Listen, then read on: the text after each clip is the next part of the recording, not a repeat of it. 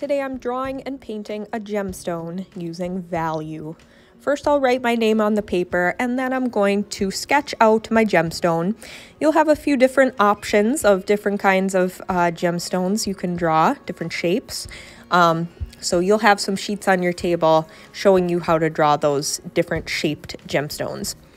You'll use a pencil, of course, so that if you make a mistake, you can erase it.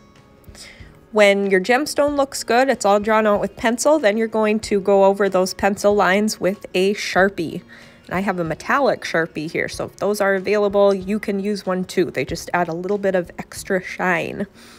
Now when I'm tracing over my pencil lines with the Sharpie, I'm going a lot slower and I'm making sure my lines are nice and straight. You can use a ruler for this part if you want to. That is certainly fine.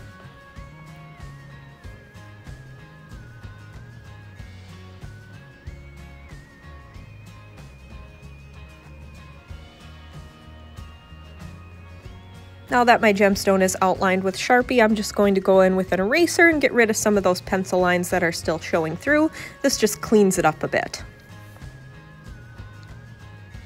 Now it's time to paint.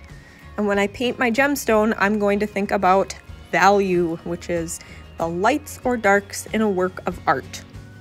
Darker values kind of represent shadows or where light really isn't hitting the object.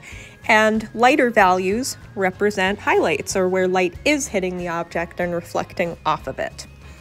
So when you paint your gemstone, please be sure to use all kinds of different values from dark, very dark to very light.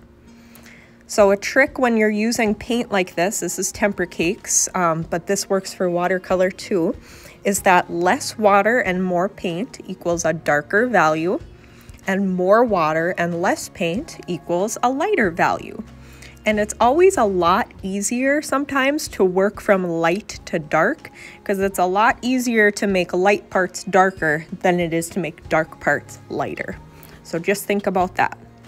And remember, less water, more paint equals darker, and more water, less paint equals lighter. And I want you to show, again, lots of different values when you paint your gemstone. For the super light values, sometimes I'm just dipping my paintbrush in the water and without getting paint, just kind of spreading it over some of the areas that were already painted, just to make those values a lot lighter. So again, more water, less paint, lighter, less water, more paint, darker. And you can always layer colors too. I'm just doing a plain old blue, which is fine. You can do one color, monochromatic, or you can do a few different colors. Just make sure that they're analogous. They sit next to each other in the color wheel. So if I wanted to pick a different color with my blue, I would pick either purple, green, maybe red.